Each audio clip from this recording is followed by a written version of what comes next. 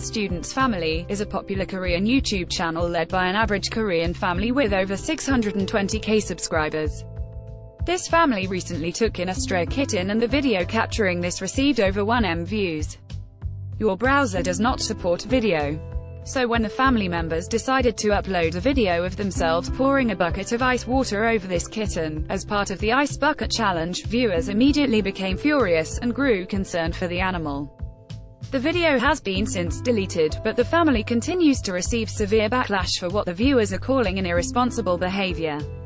The mother states in the video, "I asked the kitten to meow if he wants to participate and he meowed," as she throws a small bucket of ice cubes over the kitten's head. Viewers believe this could constitute an act of animal abuse, especially because the kitten is only weeks old and needs to be kept warm.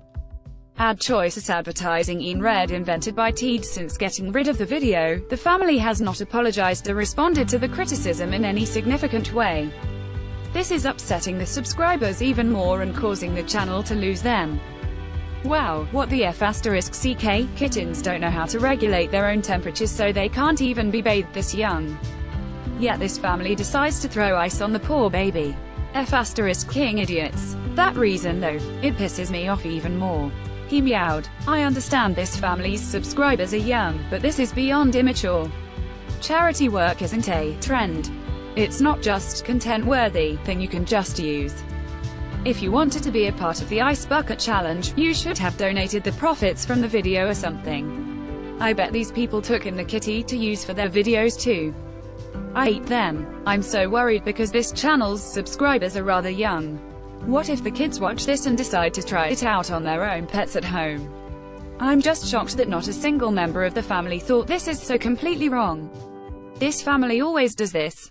They just delete when the content receives criticism. Look how the kitten just sits there with all the ice water falling on his head.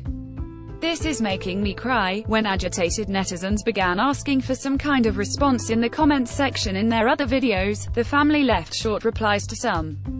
This lack of interaction is causing additional controversy and the viewers remain extremely unhappy.